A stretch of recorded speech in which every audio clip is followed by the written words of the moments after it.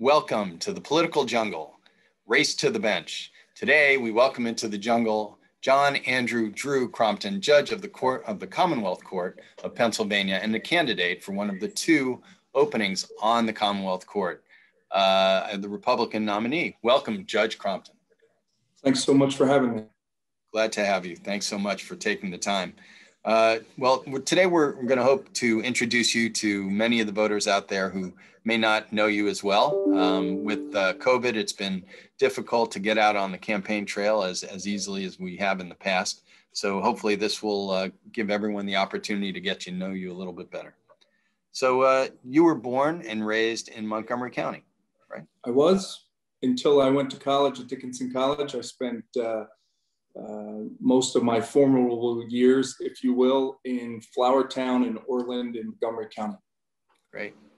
And you were the one boy of three children for your parents? Yes, I have two older sisters, both who actually are Buckeye fans and live in Columbus, Ohio. Don't count that against me. How did that happen? Weird life travels, if you will. One went, and a few years later, the other went, but they've both been out there for the last 25 years. So they are happy, content Columbus, Ohio residents. So they can't even vote for me. Oh my gosh. Well, it's all right. Maybe they wouldn't anyway, to tell you the truth, but I would hope I could persuade them. How about your parents? Will your parents vote for you? My father passed away a few years ago. Sorry. My mother was up until about a decade ago. She lived in Montgomery County still. She has since relocated to Cumberland County, about 5 miles from my house. And nice. Quite frankly, it's been a blessing. She helps out with the girls, and it's nice to have my mom close by, which, except in my young days, I've never been used to being any closer than 2 hours from my parents, but it's really nice to have my mom so close. That's great. Now, are you sandwiched between your two sisters, or are you the eldest? No, I'm the youngest. I'm a boy and I'm the youngest. But I still tried to make my way, learning from their mistakes. But, now, your dad, when he was alive, what did he do for a living? He was a management, I call him middle management banker in Fidelity Bank. He used to work on Broad Street in Philadelphia. Also part of the reason why I began visiting Philadelphia a fair amount, including singing in the Philadelphia Boys Choir when I was a mere 11 or 12 years old. So I got a lot of opportunity through that experience, even though it only lasted until my voice changed. What was were you an alto, a contralto? I was a full-blood soprano. Oh, nice. Sometimes being even a soprano one. So yes, I was singing with the Byrds for a couple years. As I said, got to tour a little bit and fantastic. Had some really great experiences, which was part with my dad, as he was a chaperone sometimes for our events. That's really nice. Can we get a little bit of, no chance. Lion Sleeps Tonight? What do you think? No chance. No Danny Boy, no anything else that we used to sing. I'll do most things during this interview. Sing is not one of them. Okay. I like it. I'm saving your viewers, quite frankly. It's because I'm being altruistic. They don't want to hear me. You know, in Allegheny County, the Allegheny County Bar had a troupe that would do a show every summer. And Justice Deborah Todd, has quite a voice. I don't know if you know, but she sang with the Civic Light Opera in Western Pennsylvania. I did not know that. Maybe the two of you ought to, I'll leave that to you. There you go. So you went to the Philmont Christian Academy, right, for school? I did. It was, I went through 6th through 12th grade. It was a very small school. I graduated with 41 others in my class. I played tennis there. I played basketball. I played soccer. Did some other things, even participated in the Diary of Anne Frank as one of the characters, because quite frankly, when you have a class that's that small, you're almost obligated to do everything, even if you're not all that proficient. But it was a wonderful experience. It was a great little school. It still exists. It's right on the border of Philadelphia County and Montgomery County. And quite frankly, have some really fond memories from my high school experience there. That's fantastic. I guess, did you do any musicals? I did not. When I was young, I did a few musicals in grade school, but nothing in senior high. In fact, Philmont last year during COVID awarded me Alumni of the Year, which was very nice of them. Nice. And so I wish I got there back there more than I do. But it's, as I said, it was a great learning experience, and it was formidable in a lot of ways. Now, your daughters, you have two daughters, Mallory and Morgan, and did they go to parochial school? Did they go to public school, private school? They ever since first grade for both of them. Mallory enters the 9th grade this year. Morgan enters the 4th grade. They are both at Cumberland Valley School District in public school and have been since, as I said, since first grade. And quite frankly, we've found the experience to be excellent. Teachers have been excellent. The school district is really fantastic. And even though there's sometimes a push and a pull between public and private schools and Catholic schools as people go through and families decide, so far, at least till date, we've always been very pleased with the experience, and at least as of now, plan on keeping them there until they graduate. Great. So after high school, you went to Dickinson College. How did you arrive at Dickinson? What drew you there?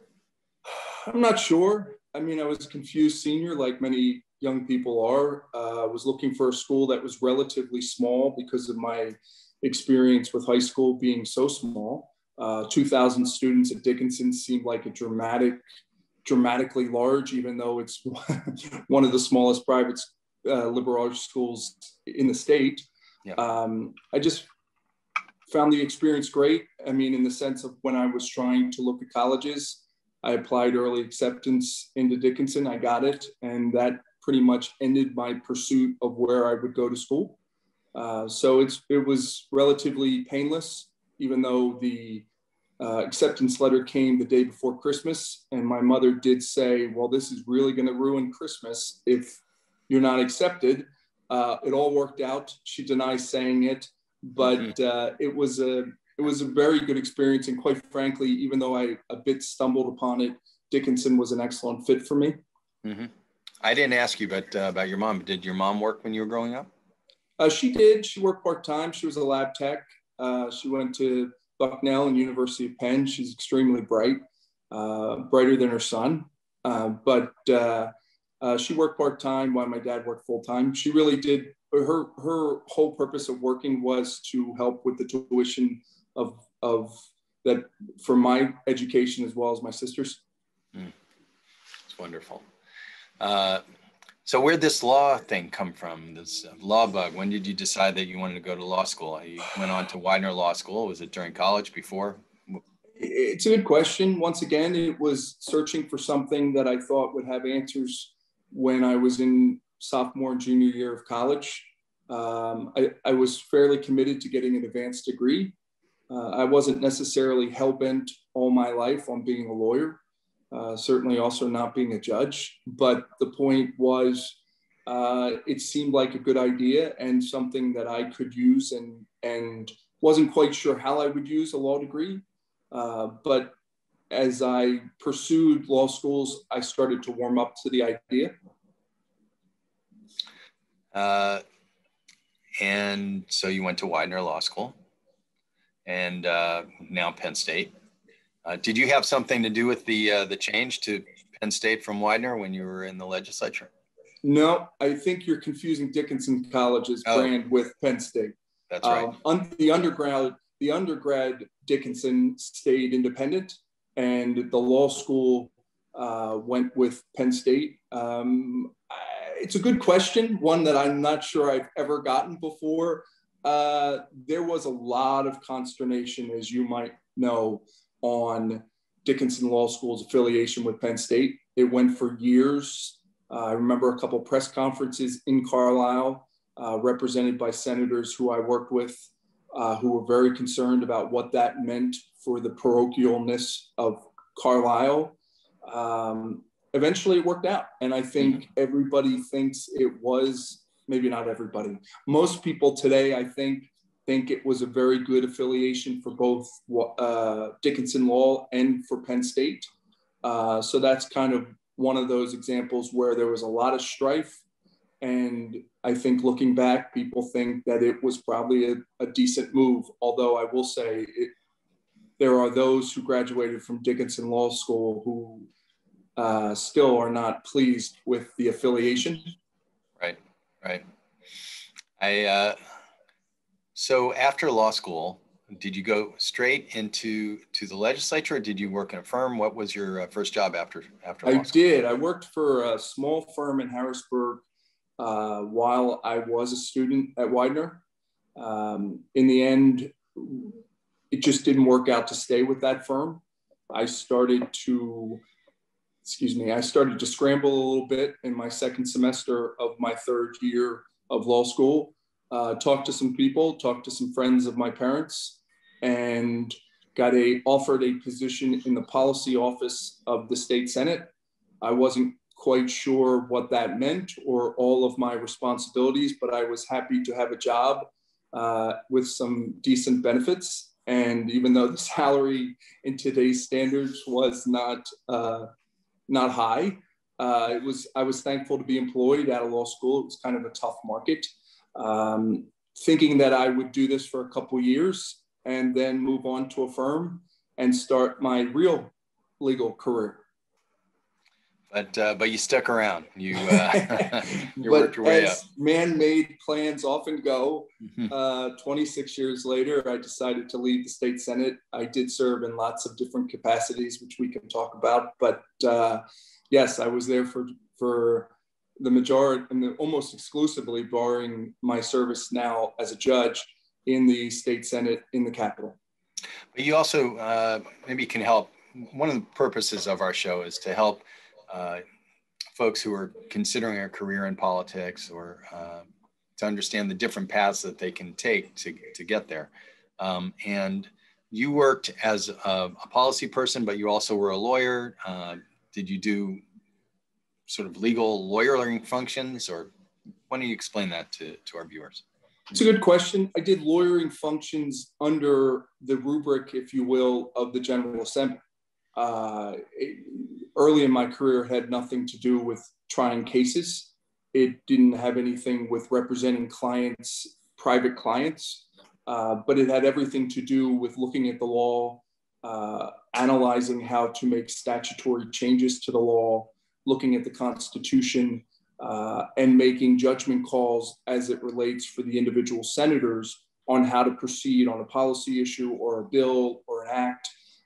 So it was grassroots, if you will, in the law, but it wasn't what most people think lawyers do as representing ordinary citizens as clients. You found yourself appearing before in the courts of the Commonwealth, even as a staffer. I did, but that was later in my career, in the last 10 or 15 years of my career. Once I moved out of the policy office to the President Pro Tem's office, where really I spent 25 years, that was a different capacity. That was a capacity where I also had some leadership responsibilities to the staff of the Senate. But a lot of my work over the years drifted away from some of the statutory drafting that I did early in my career, probably for a decade, where I principally was responsible for working on bills, writing legislation, working with the governor's office, working with the House, working with agencies to develop pieces of major pieces of legislation. As the last second part of my career, I worked into more of a leadership function where I managed people to do those functions, but also had a principal responsibility for handling a lot of the litigation that comes, both civil and criminal, through the legislative process. So yes, on lots of different issues, we were frequently appearing before the Commonwealth Court and also before the Supreme Court, and occasionally also in federal court, where although we often had outside lawyers to manage some of the day-to-day litigation, my responsibility, the best I could describe it, is as the quarterback of that litigation. I approved the briefs. Sometimes I drafted certain documents. I worked with lawyers who were in the Senate and also outside the Senate, because, you know, there's no secret, most of those cases were relatively high profile.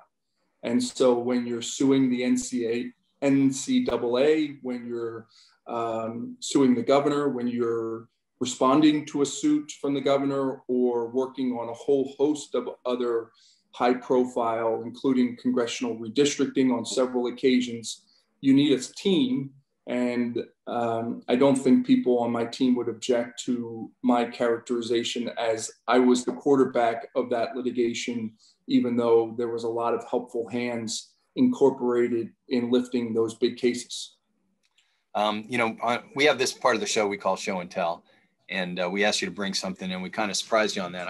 What I want to ask you about, because my producer, John Dominguez, told me you might have a chiclet story, and chiclets, Ambler, I don't think people realize, but chiclets were born in Pennsylvania. And Louis Malle was 101, just died, I think, in the past year, was the inventor of chiclets.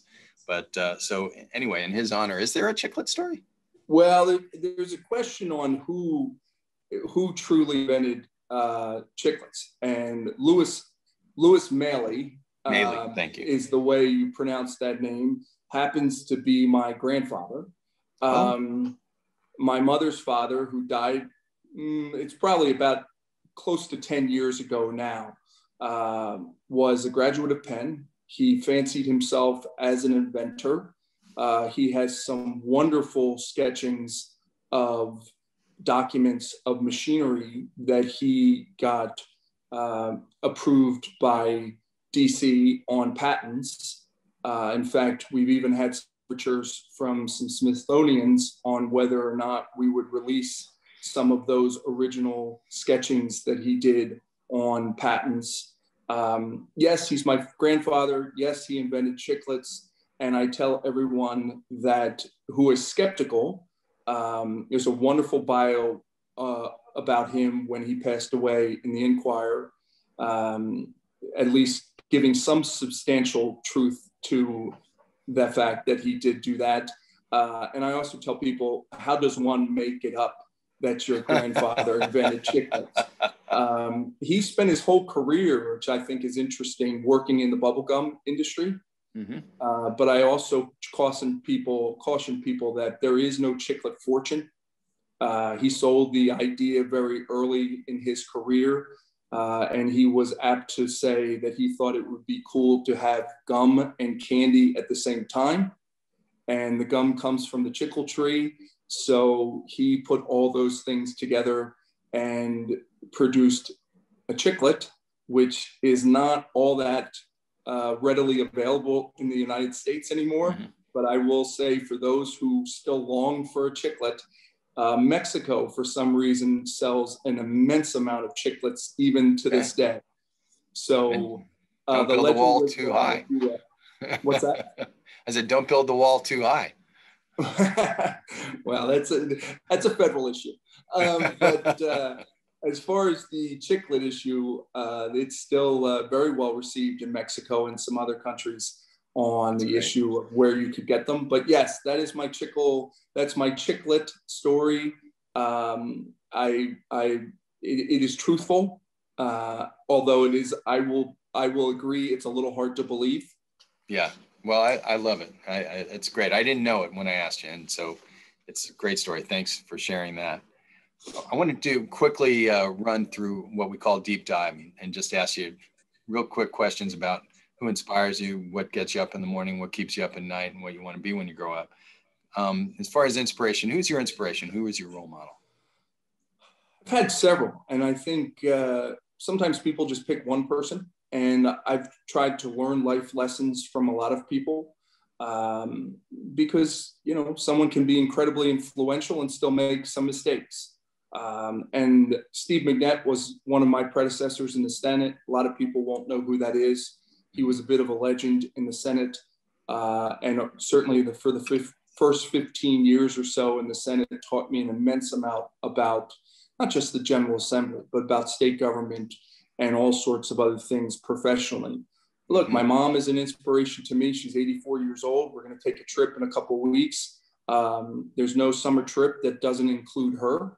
And so she is mobile. She is bright. She is an incredible grandmother to my kids. And so she makes the list as well. But there's lots of people that some people, quite frankly, that I've never even met.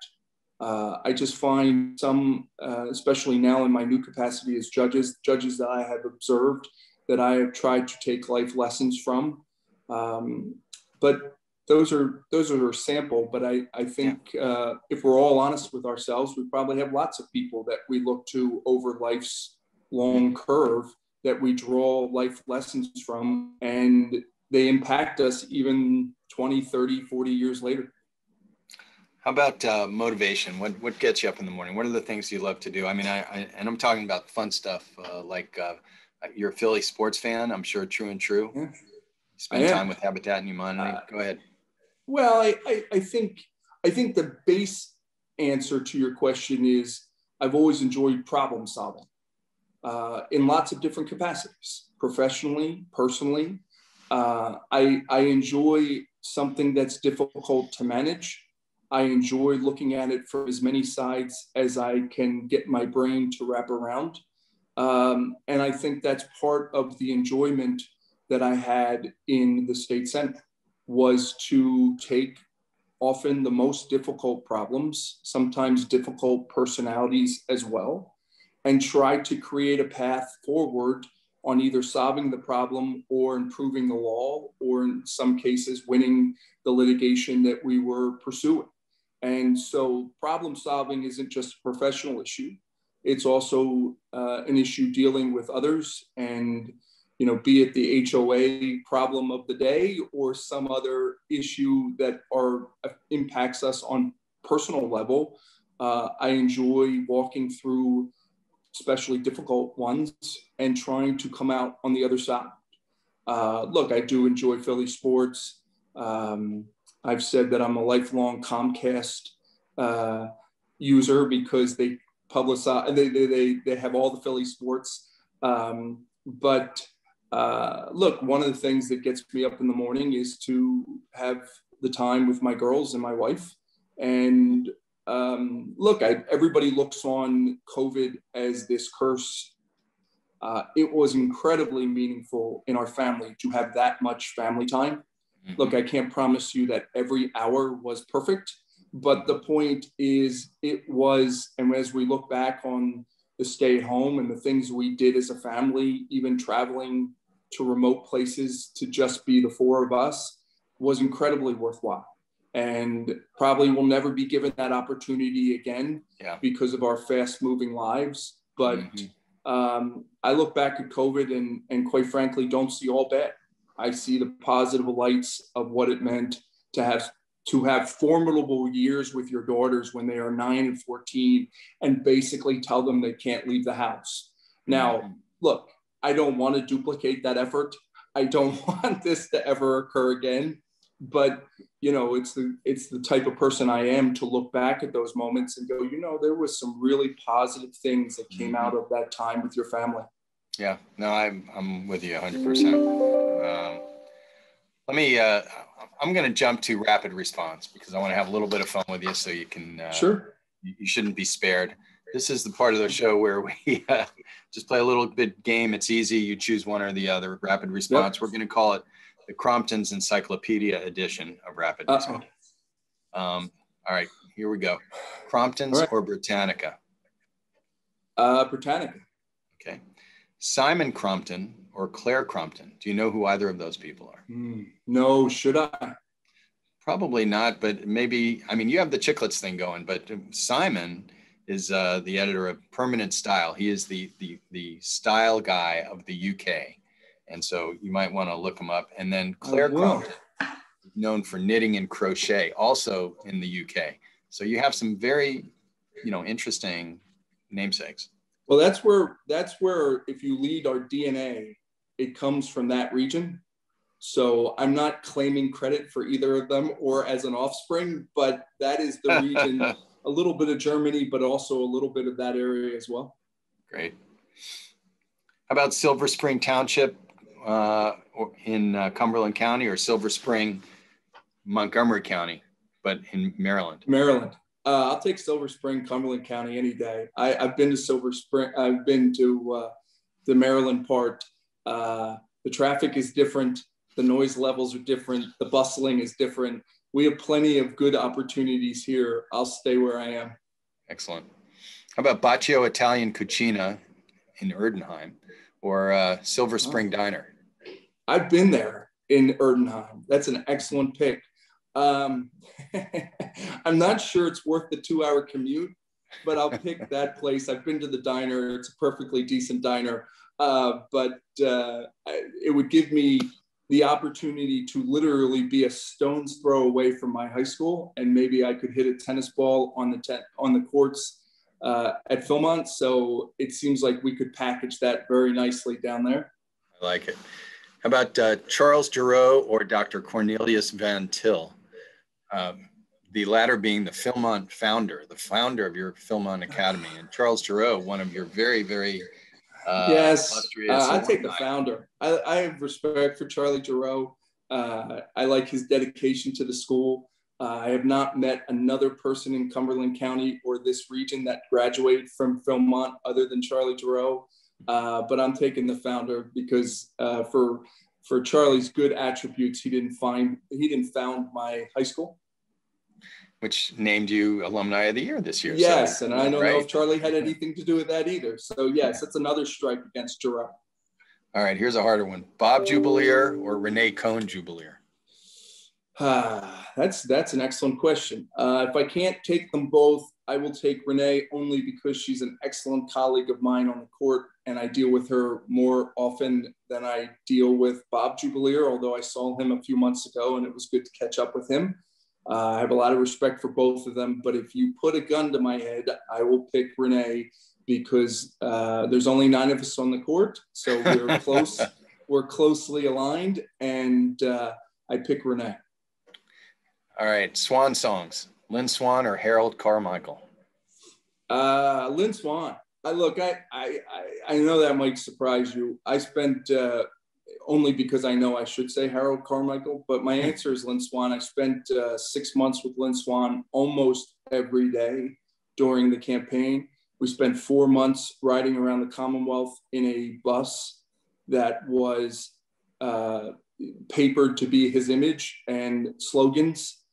We went to every county fair just about across the Commonwealth.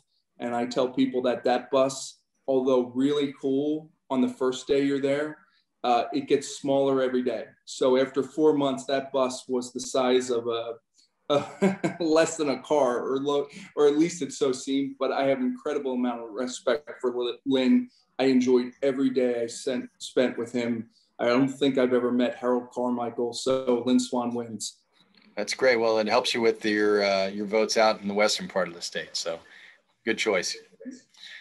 Judge, really appreciate having you on in the political jungle. Best of luck on the campaign trail, and come back. Look, it's been really fun. Some of the campaign is often dry, and I look forward to these opportunities, even if it's via Zoom, to have some nice interaction and do something that's different than the day-to-day trail. So I appreciate your time very much. You're very welcome. Thanks very much. And we'll see you next time on the Political Jungle.